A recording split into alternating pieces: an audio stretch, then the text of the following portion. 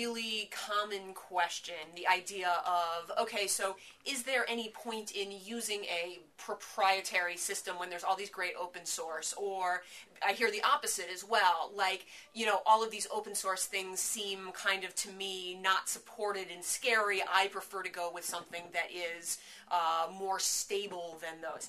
But really, those two distinctions are not useful.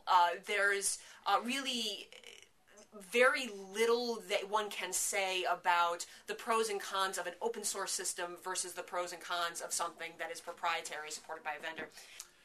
So when we were looking at content management systems for our most recent report, we expected to see that there would be a difference in the proprietary systems could do certain things and the open source systems could do other things. But it turned out that wasn't really the case.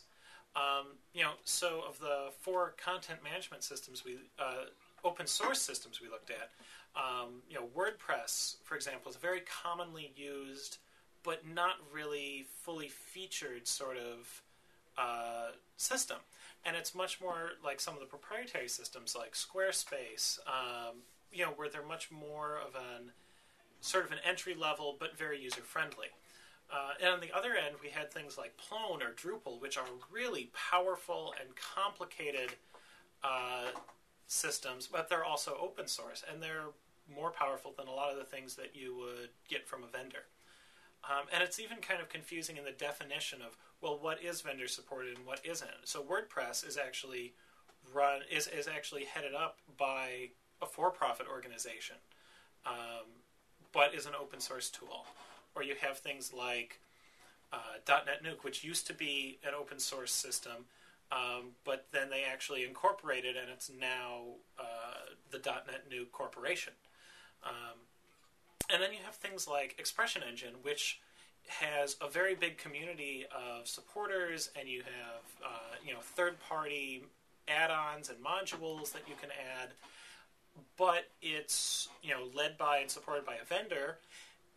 But it's also only like $150 for a nonprofit to use. So it's really hard to say just I'm only going to get open source or I'm only going to do vendor supported because the differences are so wide just within each of those categories.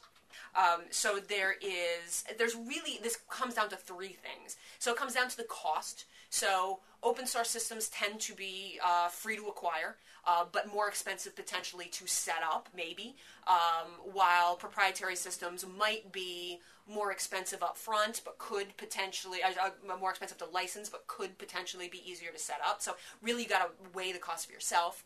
You want to think about extensibility, so how easy is it to build on additional things that it doesn't have? And here, in fact, you would think that open source systems would be way better at that, but in fact, content management systems in general are fairly extensible, so really you're actually looking there at things like the size of the community, and there are huge communities around some of the proprietary tools in the space. And then the last thing you're looking at is support. So where are you getting your support? How good is it? And again, this is something that you could say, okay, well, there's this official channel of support from a vendor, but it's not necessarily any good. So you might want to, for your own reasons, go hire a consultant to support you anyway.